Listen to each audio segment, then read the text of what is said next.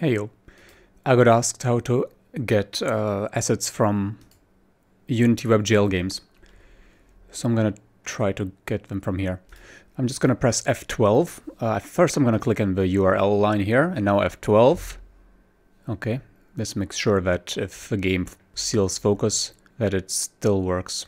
In the network tab, just Control R to reload, and let's see, what do we have here? Yeah, this is still network tab. Let me just extend this. So we have no actual game assets, but we do have a Unity web file. And if we right click this and open it, yeah, you open a new tab, then it either saves automatically or asks where to save. Okay, and here it is, the file. So let me get one of the tools. Okay, we're gonna start with UAB, Unity Asset Bundle Extractor, and select a file. Unable to read the bundle file, unknown version.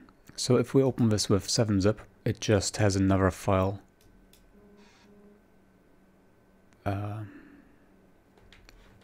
Annoyingly named the same.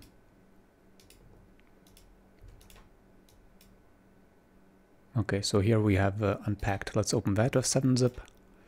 Can't. Okay, maybe now we can open this. Unable to read bundle. Okay, let's take a look at Asset Studio. Load file. Oh, it works.